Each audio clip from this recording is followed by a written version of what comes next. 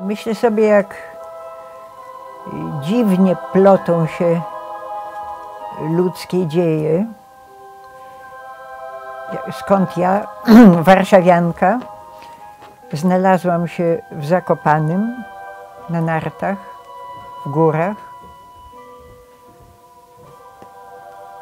I jakby się potoczyło życie moje, gdybym nie miała ciężkiej astmy oskrzelowej, gdzie dusiłam się tak, że w ogóle już rodzice nie wiedzieli, co robić, a wtedy nie było żadnych specjalnych lekarstw. I teraz Warszawa jest zburzona, nie ma szkół, nie ma nauczycieli. I ja z tą astmą po powstaniu, i rodzice sobie pomyśleli, że może te góry pomogą mi w uleczeniu tej astmy. I przyjechałam do Zakopanego. Ja na te góry patrzałam jak zaczarowana zupełnie. No i 3 kroki od kolejki. No i zaczęło się zimą właśnie jazda tą kolejką na górę. To była kolejka jeszcze mała, z balkonikiem, tam się wstawiało narty. I to było wejście w te góry, bo i to, że się leciało w powietrzu i widziało się z lotu ptaka te drzewa cudowne, te limby tam w dolinie pod Kasprowym. Widziało się często nawet kozice albo lisa i ślady lisa aż do kolejki.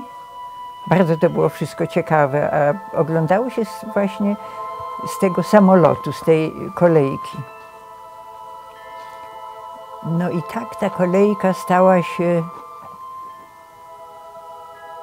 czymś takim zupełnie normalnym i bardzo bliskim, właśnie jakimś tym domem takim, którym się wyjeżdżało w inny świat, w ten świat gór.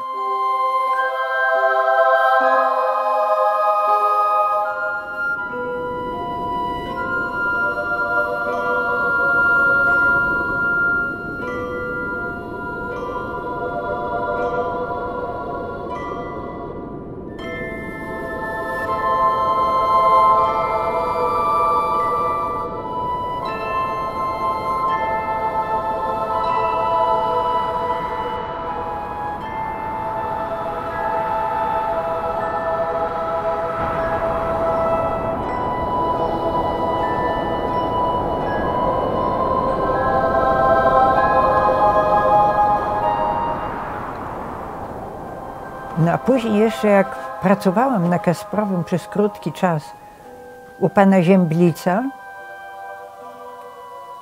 to w ogóle nocowałam tam na górze.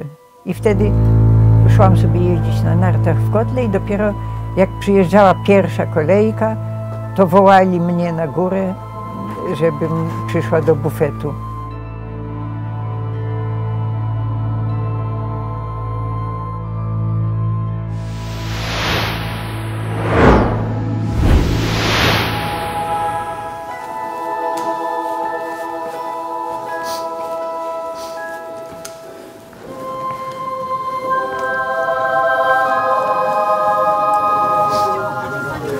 O,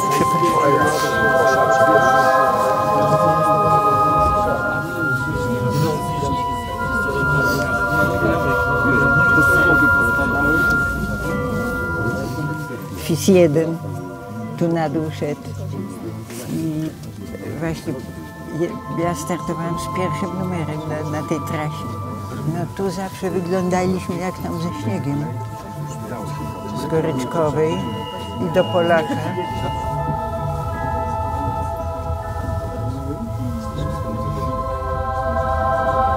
Kondratową widać, miejsce naszych spotkań kolejkowych z kolejkarzami, ze wszystkimi starymi ludźmi gór.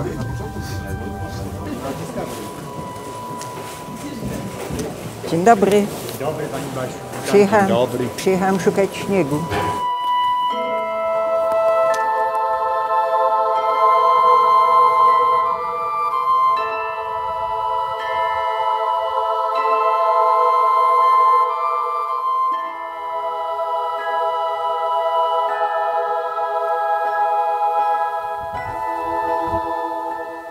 Ile tych mgieł było, ile tych słońc, ile śniegów. Właściwie cudowne. Ale dosyć już na jedno życie, chyba. Teraz muszę innym pozwolić jeździć.